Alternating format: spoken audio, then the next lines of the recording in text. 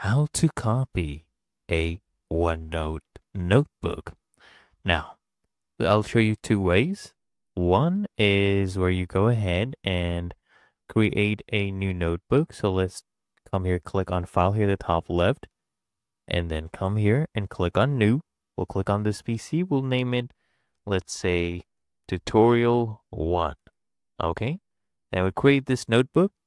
And if you don't have that many sections, what you can just do is just right click here, click on Move or Copy, and then you can click on this. Okay, the first section, copy this, right? And then drag it here. All right. And you do the same thing with the other sections. Same process. Now, another thing what you can do, okay, I'll show you another easy method.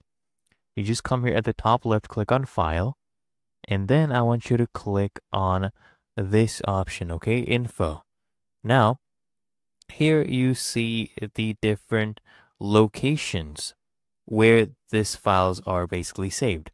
So here we go. This is where my file is saved. So I'll just copy this address, go to my file explorer, okay, paste this in right here, open this up. So you have this, right? I'll just copy this, right click, okay, click on copy, click on this one, okay, the main folder. Now I'll create a new folder. Let's name it, let's say tutorial 2, right? What we can also do is you can create one from here. So if I come here and just click on File, New, and then we create a notebook tutorial 2. Whichever one you prefer, click on Create Notebook. Now if I come back here, you'll see this right here. Open this up, right click, paste it, and then click on Replace the file and the destination, okay? Go ahead and do that.